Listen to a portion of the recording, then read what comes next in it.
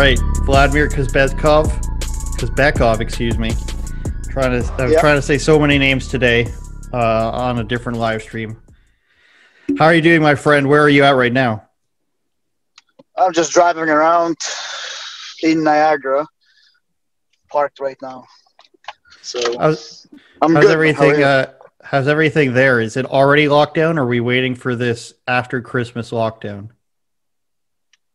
I think we're waiting after Christmas lockdown, and I won't be here. I'm leaving literally on Christmas Day. Yeah, flying out. Let's not tell people where you're going, unless you want to. Yeah, Are we allowed to swear here? Yeah, for sure. Yeah. Okay. So I checked.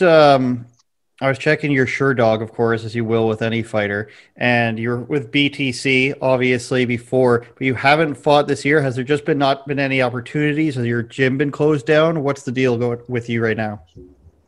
Well, my last fight was on February 29th, so I did actually fight this year, and it was in BTC in Kitchener.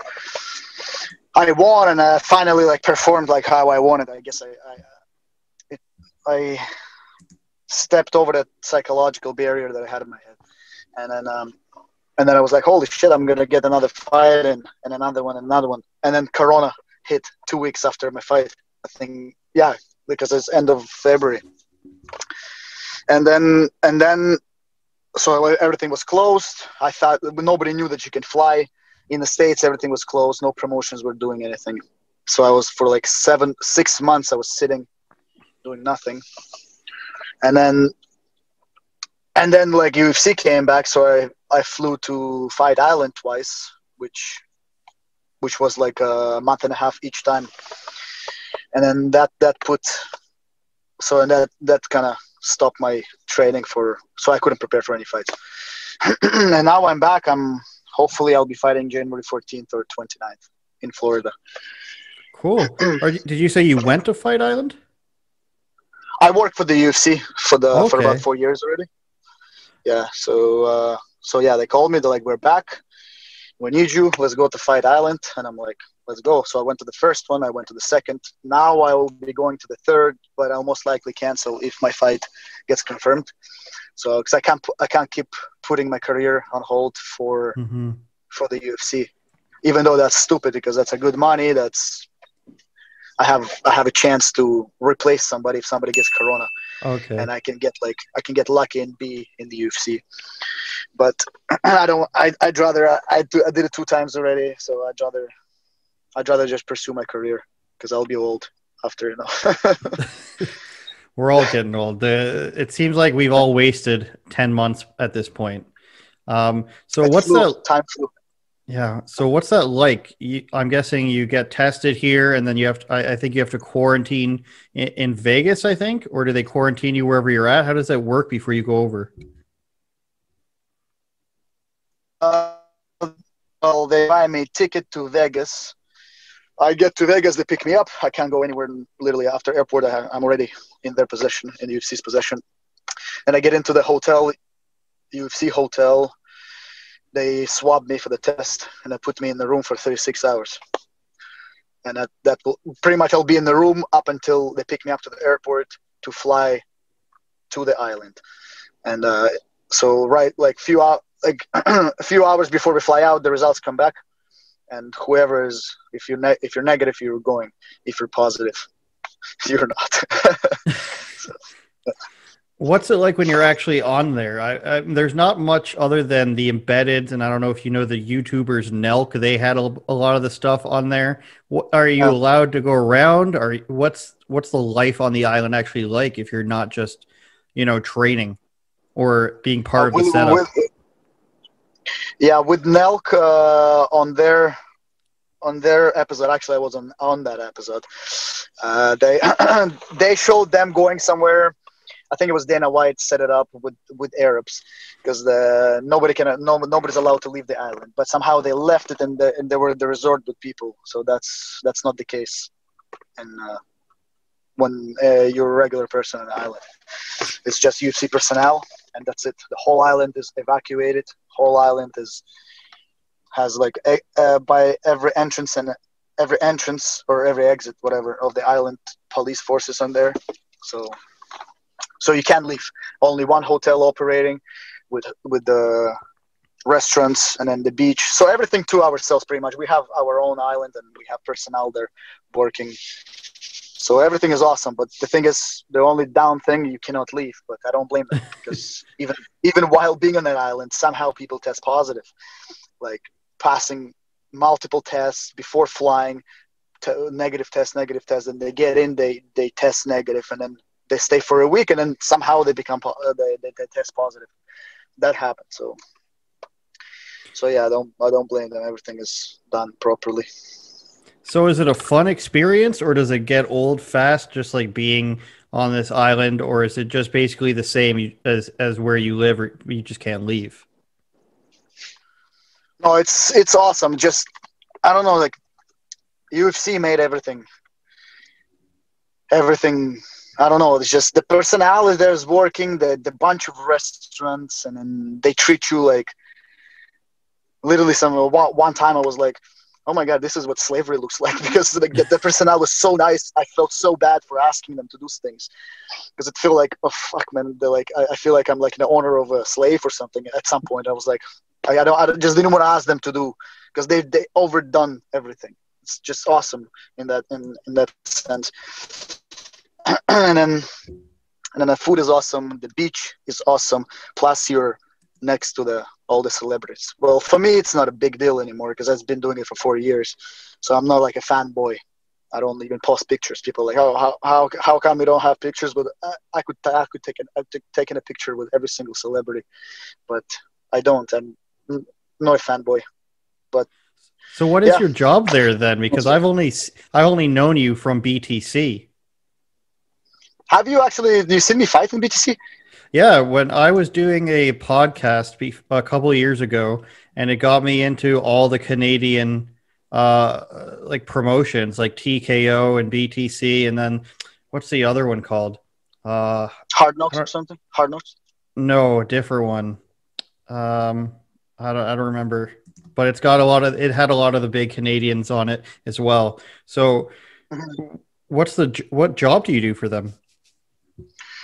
Well, mainly I'm a translator from the UFC in Russian, UFC Russia translator, but I also organize everything for the Russians. So pretty much like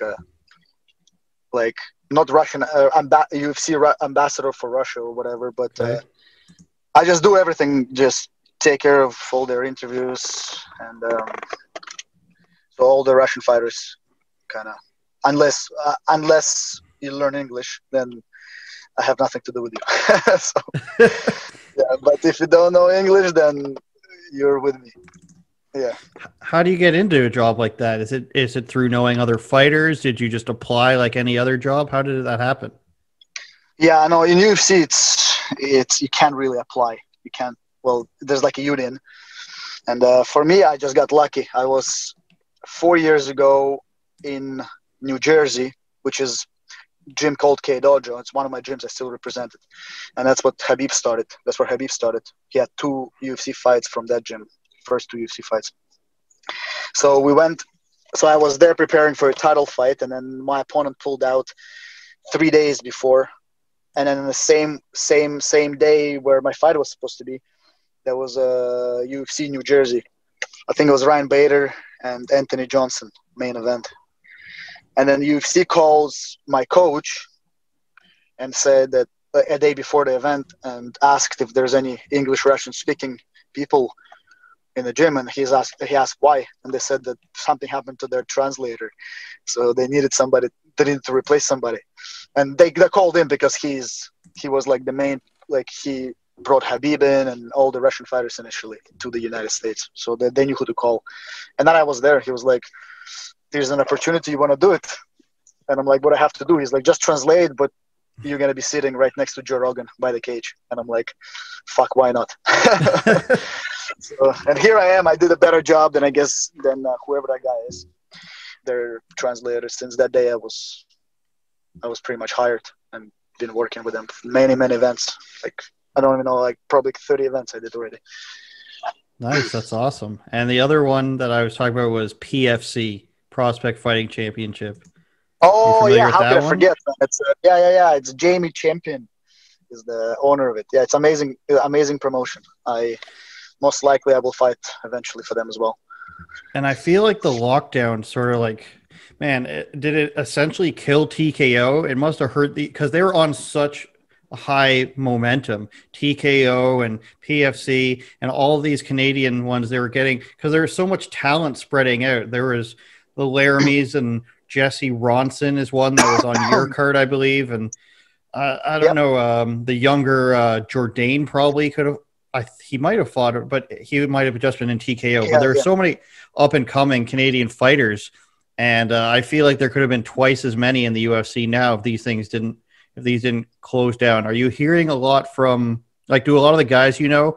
Is their career been completely halted?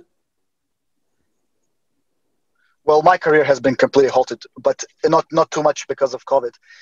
But yes, I have my full gym is on hold kind of because Americans they don't like in America in Florida and Kansas and Alabama. There's a bunch of states the the Trump states the people that for Trump they run they allow shows and but Americans that they put Americans those shows they have limited space right so they don't want Canadians so not a lot of people can get fights.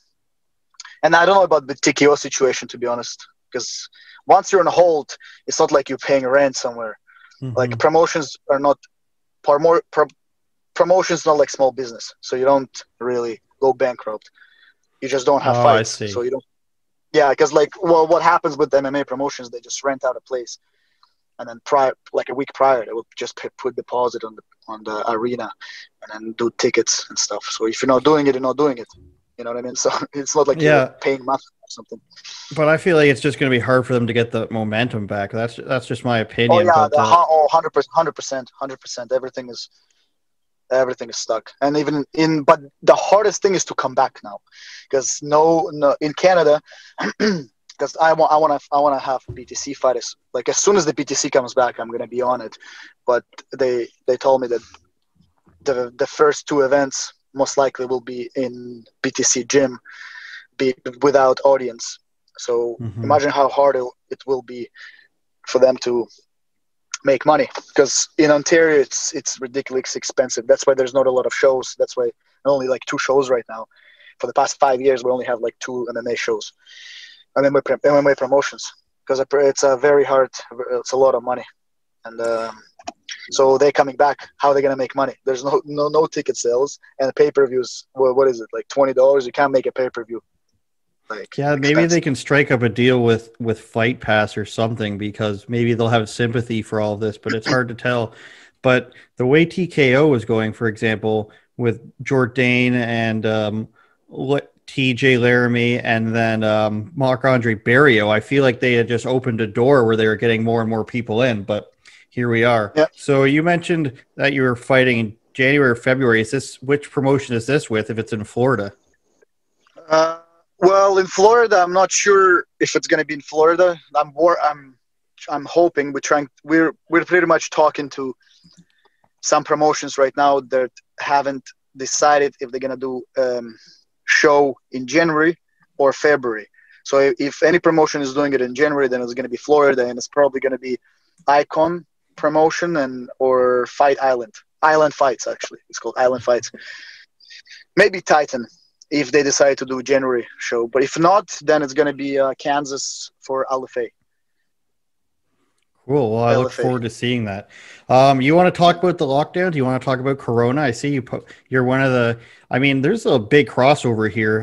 I think everyone's starting to notice with the UFC, with MMA, with MMA fans and fighters that they're more. I don't even want to say Republican or something, but I guess you could, or just at least conservative, or maybe just not insane at this point. I don't know. How have you had bad reactions from people you know about it? Do you get support? What's it like being a person involved with the UFC and an MMA and a fighter yourself? What's the reactions like from people that you know when you say stuff like this?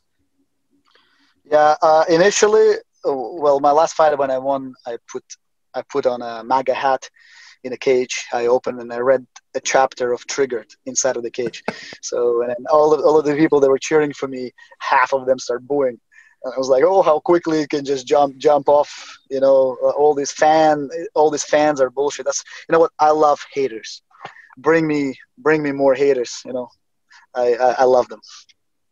And then what really happened with me, like with me just being real, not just playing into this narrative of anti-Trump bullshit narrative that like spread by this media, and then people just buying into it, that people don't even have, like, if you have some sort of beliefs and you have to adapt to the majority, and by majority we're speaking of this celebrities and stuff and this like models and actors and shit, but they're not even a majority, they're just loud enough. And people feel like, oh, in order for you to progress in life, you have to just follow, or like you have to be with them for some reason. And they forget about the regular people. So they give up on their own principles, on their own morals, on their own belief, and they just go and sing an anti-Trump music, anti-Trump song, whatever. For me, I really liked the people booing me, and then leaving my life, to be honest, because like I have a lot of people unfollowed me, like around 1,000 people already unfollowed me on Instagram. And I love it, because it's not really them unfollowing me, it's me filtering out negative bullshit, fake people out of my life. And unfortunately, that's exactly how it is. Like, this is my harsh words towards these people.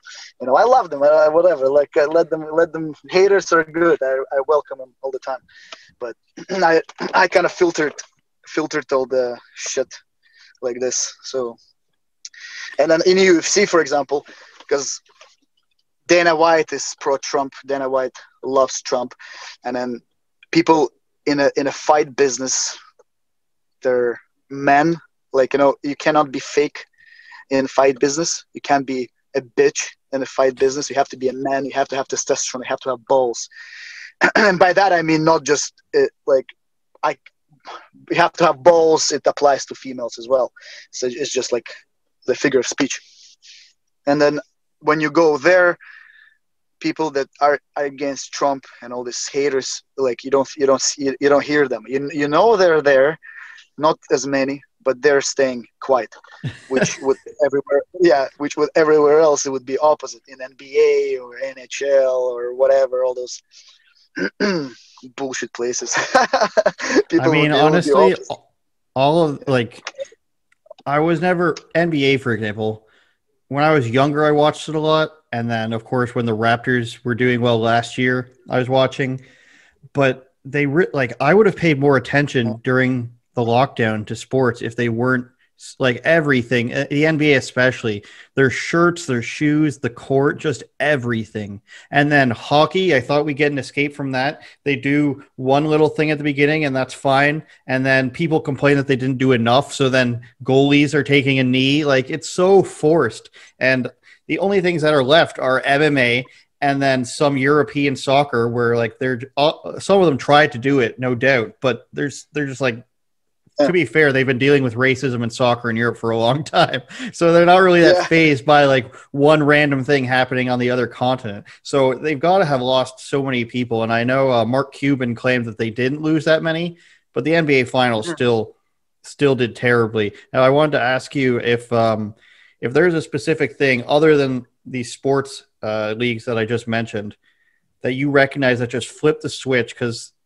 as soon as Trump started coming around, the biggest switch I noticed is in the late night talk shows. They just couldn't help themselves. And magazines like Time Magazine and the Rolling Stone. Did you notice that? Is there anything that you really liked that suddenly turned on a dime to be anti-Trump as soon as this all happened? Are you talking about the past Corona or just 2016? Like 2016, and they've been going steady since then. Is there anything that you really liked that you had to be like, oh man? Like, for me, when you see a real person, when you're a real and you're not fake, and then you see a real person, you recognize them right away.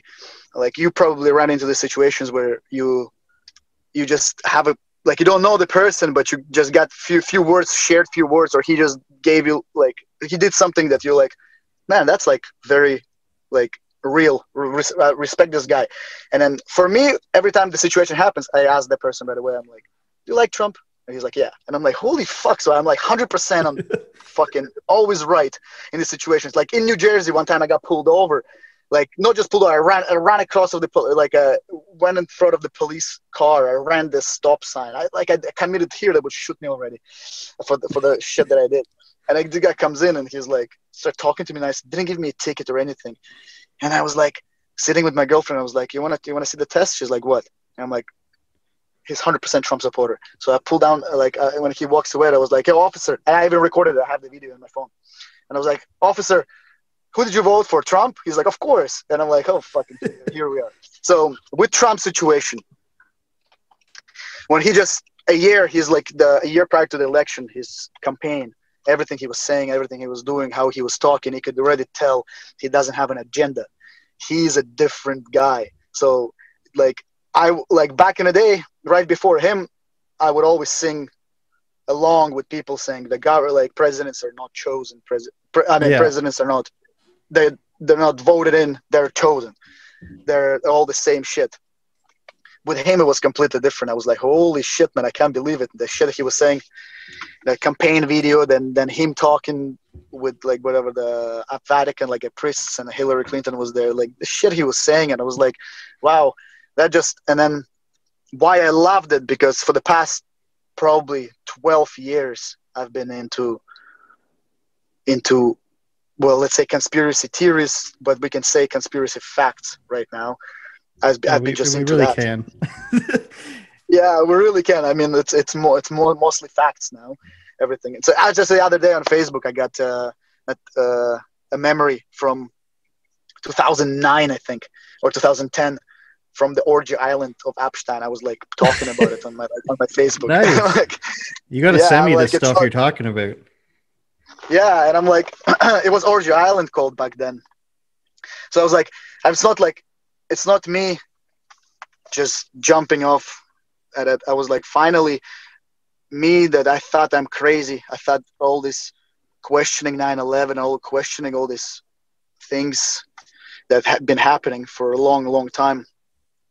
And then I was just like, I didn't have, with, like, people like me, like you, we didn't have somebody at a higher power like Donald Trump to just say what we say. And then all of a sudden he appears and says exactly what we believe. Did you hear him saying back in the day that he believes 9/11 was an inside job? There's no way the airplane could have done that. It was bombs exploded. Like, he was saying, like, he's calling all these things. He's making Obama back in the day, like, what was it, like 8 years ago, he was asking Obama to, he called him Barry, or what is it? He said, like, show us your birth certificate. I mean, all these things he was just saying it out loud, and he continued saying it and still saying it. So when he came into power, I was like, fuck, we finally got a leader. We finally got somebody. We can't do anything. All of this, like, people like us, conspiracy theorists or resistance or woke people or whoever the fuck we are, we cannot have a movement if we don't have somebody at a high position like Donald Trump, because we have media, everything against us. So now we have Donald Trump. So, and then I don't think we're losing the battle. I think we will win by January 20th. Oh. I honestly do. Now, there's something that I've been asking. There's something I've been asking people lately is, do you think people are still getting red pilled by things? Do you think they're still getting their minds changed? Because when I think back to 2016, other than the Podesta emails, I think of Hillary passing out on 9/11 and then them trying to be like, oh, she's fine. That was, I think, obvious to most people that she wasn't fine. But in 2020 now, going on 2021, do you think people are still having those moments? Is like the coronavirus maybe the last thing that gets everybody else on board with, I don't know about on board, but gets everybody to realize that most stuff that we see is public relations. It's trying to sell you something.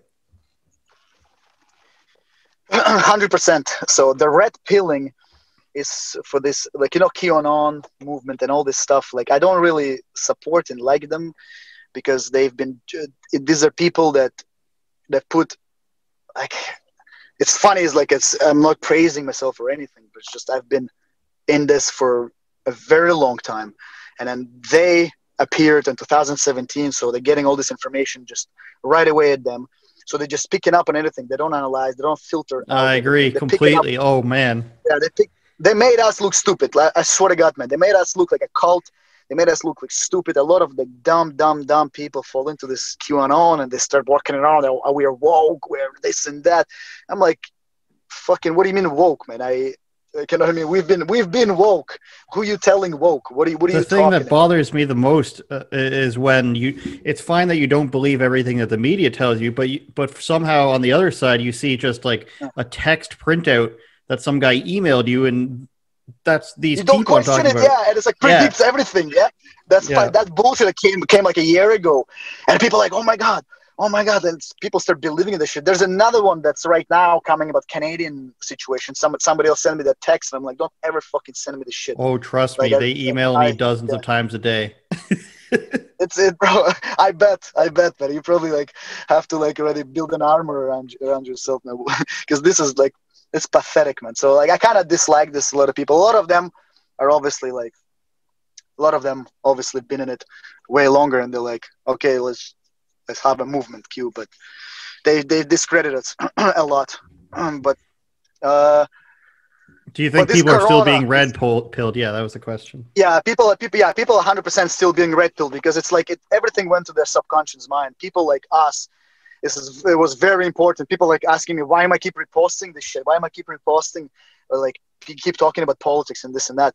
Because I'm hoping that, like, by accident or whatever, like, even people that are against it, but they're still looking at your story. The one thing you cannot control is your subconscious mind. So everything is like a sponge. Everything gets into you. So at some point, it's like all of this is doubts. All of these articles is like, and the things that make sense. We don't post some stupid shit. We just say things that make sense. Why is Trump racist or whatever? You know what I mean? Just like these little things here and there, and then people read it. They don't realize that they might be against it, but in a year or two, that doubt of that, like that's like it's like a seed, and it's gonna grow. That doubt is gonna grow in their head, and then they're gonna be like, "Holy shit, man!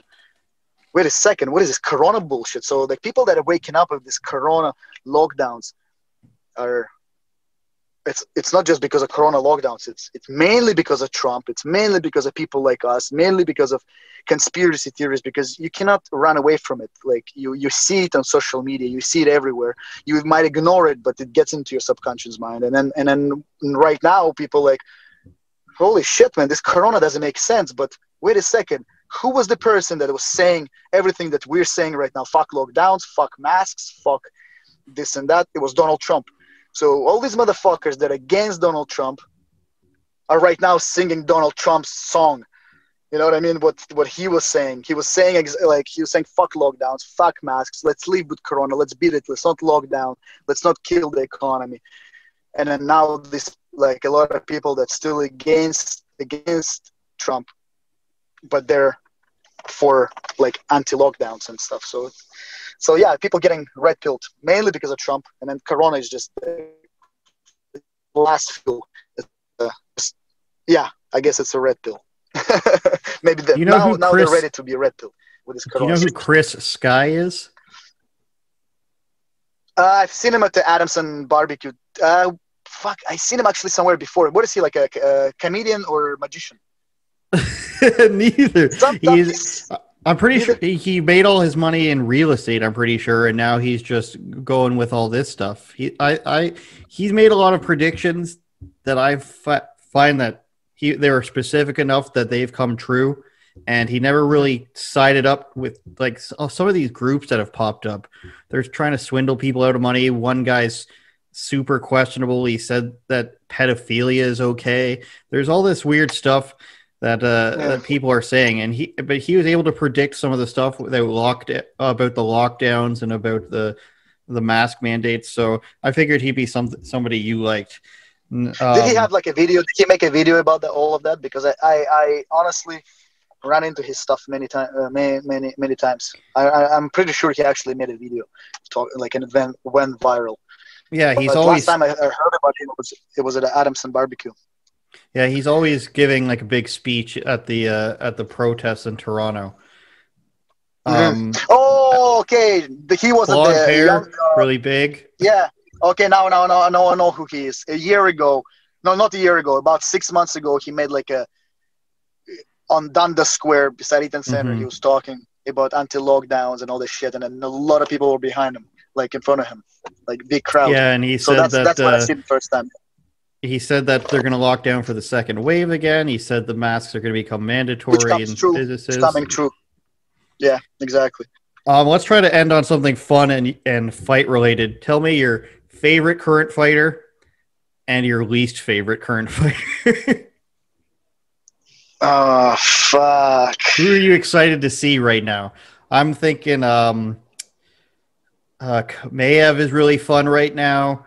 That guy who knocked out Jacare off his back, Holland, I believe his name, is really fun right now. Who do you like right now? You know what?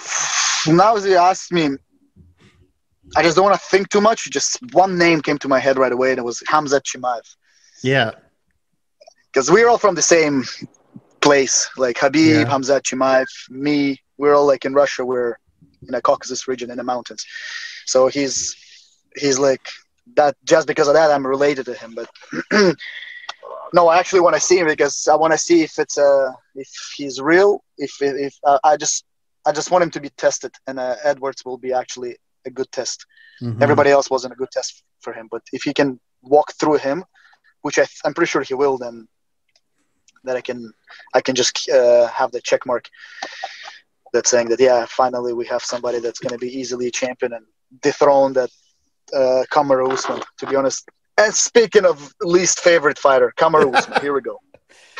I didn't like it's not Kamaru Usman's fault, but I didn't like how they tried to play Colby Covington as racist for the stuff he didn't say anything racist about him. I don't did you see it didn't work out? If it was any other sport, Colby Covington would have been kicked out. It did not work out. See, that's what I'm saying. We're real. I don't have a problem with Kamaru Usman. He's just not very exciting. He's not exciting athlete.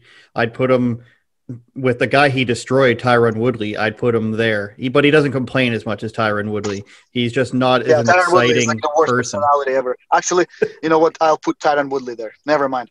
Tyron Woodley, number one, the most. I cannot stand the guy because he's been bringing up this race card for the past like 4 years out of nowhere to put him on Fox. He's the champion. Nobody's talking more. UFC is not doing more like videos and commercials about anybody else but you, motherfucker. And you still bring it up, this race card. You're on Fox. On one of their shows. Yeah, that's what I'm saying. And a Fox, like a UFC Fox, like analyst, and you're still talking racism. And then you come in with this BLM shirt and a post-fight, pre-fight conference, and then you get your ass smashed your face smashed the next day by Colby. But I mean, this is the biggest racism actually there. Like he's actually the racist guy. You know, Angela Hill used to say that stuff too. Andrew who? Angela Hill used to say this stuff too years ago. Angela Hill, yeah. I think she probably changed a bit. Maybe she grew up more, but like 4 or 5 years ago, she used to be, when she was an Invicta, she used to complain about that a lot too. And she, on behalf of Tyron Woodley, and that really annoyed me. Yeah. But yeah, do you think Conor McGregor was waiting to see if they could get a crowd back before he agreed to fight? That's what I think happened. You think he wanted the crowd? No. I think it was negotiations for Khabib. You think so? All this, like, it has nothing to do with the crowd, man. If the guy wanted to fight, he would fight. He's not good. He was negotiating for Khabib, and then just no, it was 100%. Everything was about Khabib. I know he was negotiating. I know he was negotiating through different people. I know he was negotiating for that fight. He was asking whichever way possible. He was asking for that fight, and so he was hoping that he'll get it. And then Khabib is just man of his word, just keeps his word. And It's not about the money. It's about whatever. So there's just so many people in that lightweight, so many matchups in the lightweight division that I want to see. And even if they went up to 172, it's just insane. So there's those 3 cards coming up in January, which is going to be crazy. Do you care about? I was talking to TJ Laramie. He wants the crowds back. Do you want them back? Like, is it really important to you, or do you just want to fight at this point? You know, at this point, I just want to fight. But I've been always, because my number one problem, I have losses in my career, which up until I lost, I was winning. So it was mainly, it's not an excuse. It's the fact, it's the reality. That main reason that I don't perform even at 20% of what I can do, and people know, everybody that spars me, they know what I can do. It's because of the pressure, the bright lights, people, the fans. Because for BTC, I sell out the arenas all the time, and I have so much support. It puts so much pressure into me that I really don't even feel my legs. I throw the kick and I sleep in a cage. You know what I mean? I don't feel the distance and everything. And I've been always, even before Corona, I've been thinking, what if there will be no crowd or no cameras? I was always confident that I will perform much, much better, because I believe that everything is psychological, and it's all my number one problem for me. Not technique, none of that. Well, technique is, you always have to progress and everything, but right now, all my losses, number one problem was psychological part. And then right now, I see I haven't fought without people yet. I fought when arenas were full. February 29th was my last one. So I haven't fought in this empty arenas. I will be able to tell this after my next fight. But so far, I just want to get a fight in, and I'm actually happy that there's not going to be any people, so I can have this theory in my head. Either it's going to be a reality or whatever, it was just a theory, so I can actually put it into test. And we'll see if that's not the case, then obviously I want fans. I do want to come out with my new book. I have a new book now, Liberal Privilege. I do want to put that MAGA hat on, and I want to read it. Liberal Privilege, yeah, I got it about a month ago. I got it signed by Donald Trump Jr. Oh, that's his new book. He personally signed it to me too. Yeah. Because I do talk to him all the time, actually. And I'm actually the person that set up Masvidal and him, the socialism boss, anti-socialism thing. I'm the one that set it up. Well, we got to talk about that next time. We have to have you back to talk about that stuff too. Let's do it, man. Vladimir Kazbekov. Roger Stone still did nothing wrong. You know, I mean, CNN got tipped off that CNN wasn't waiting outside of Roger Stone's house for no reason. Yeah, they came in. The CNN came in there 20 minutes before. Before the police. Yeah. How's my socks? You remember them at the video at Adamson Barbecue? No, I didn't see those. I was there too. I don't know if I saw you or not. The second day. I was there first 2 days. Okay, then I was there somewhere then. Yeah. All right, brother, man. Nice talking to you. We'll talk again. You too, man. Yeah, let's definitely do this again. Trump 2020, man.